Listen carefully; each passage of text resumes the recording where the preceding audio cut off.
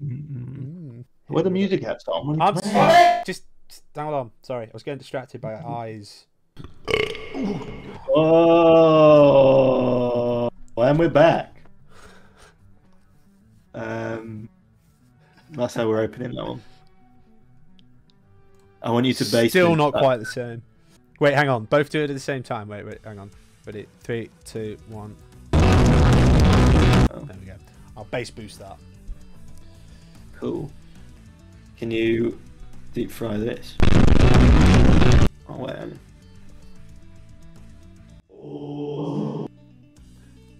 Sure, mate. Nice. Right. You know what? No. You know what? You know what?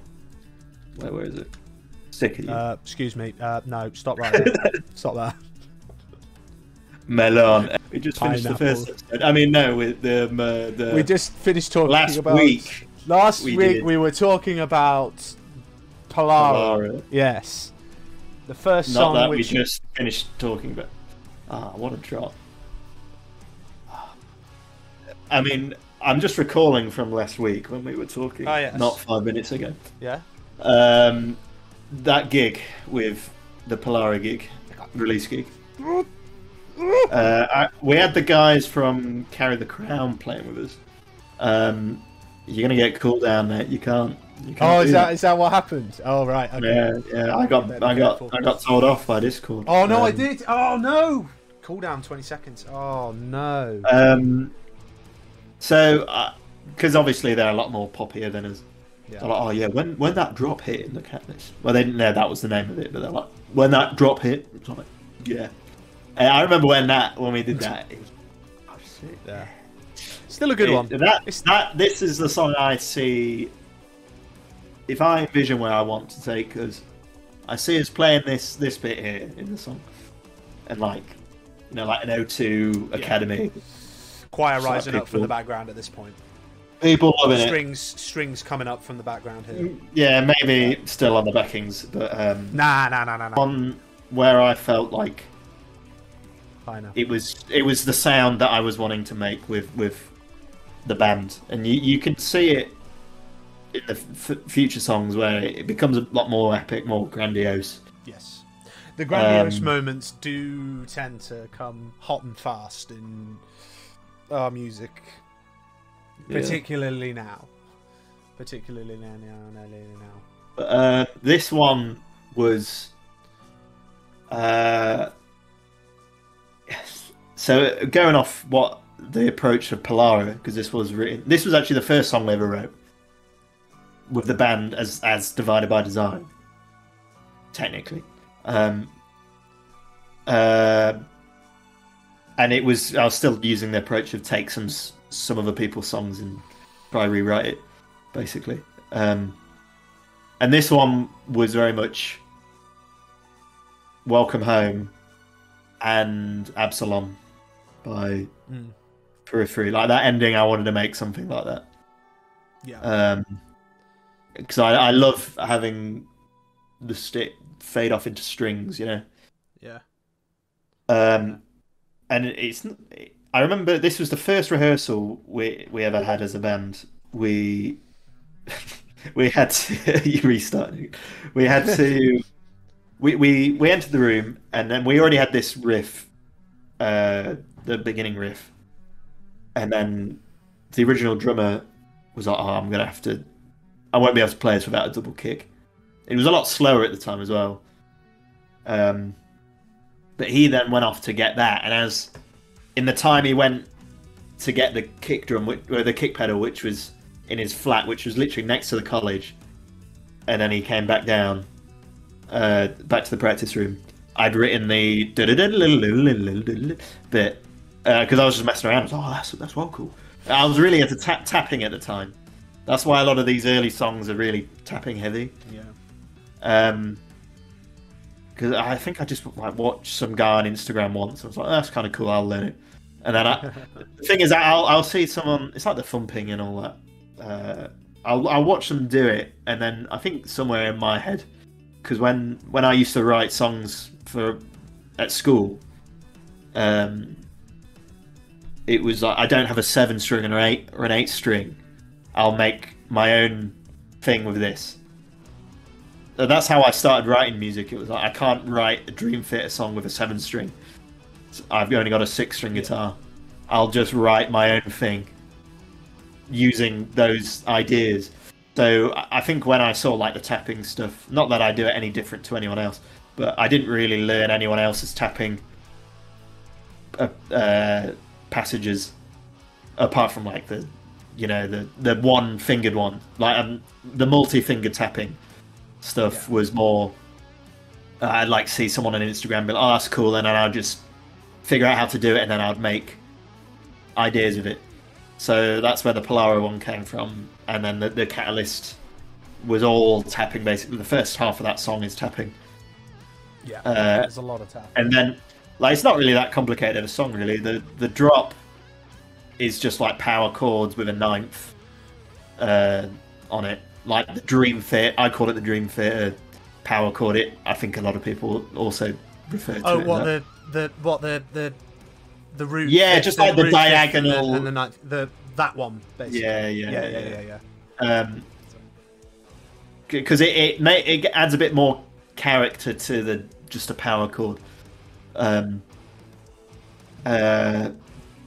then the which is playing now was it was literally, we wrote it all in that one rehearsal, and we got this riff going. Yeah, it's sick. And then I was like, oh, it'd be so clever if I took this 6/8 riff, the tapping riff, and then put it over the 4/4, so it doesn't line up properly. No one's ever done that type of thing before. Well, I mean, at this point, I didn't really know. I worked with like time signature blocking blocks of it, but I didn't really delve too much into cross rhythms and the polyrhythms because I didn't really listen to my sugar. That's where everyone gets it, or periphery, but by proxy, my sugar. You know. Yeah. So I'd put that over the top. So like I was trying to make progressive metal like Periphery without. Well, I'd know Periphery at the time, but like all these other ones without knowing it, if that made sense. Mm. So a lot of my background was like power metal and Coheed and Cambria and stuff like that, and Dream Theater. So which was more not straightforward, but there was a style in which you'd write those rhythms and stuff, and then it was then taking that and then applying for the later stuff, applying more of the modern progressive metal music, I guess. Yeah, I remember recording the strings for that because they're real strings, not BBC Symphony Orchestra as we use now, which sound good, I think, anyway. But we got an actual player. Can't remember what their name is. I'd written the part, and then I think we scored it out as a band, and then we got but that was like the best bit of the recording for the song, the original version. This is the re-recorded one we did in 2020, which also has some rejigging done on the bass, doesn't it? This one, because I think because the original bass intro sounded really horrible. Yeah, I think they compressed it, didn't they? Or no, they put a filter on it. I think they put some kind of filter on it to, I guess, achieve the type of sound that's in this one, but they just completely destroyed it. Like there was just no high-end clarity at all. It was just completely muffled like that.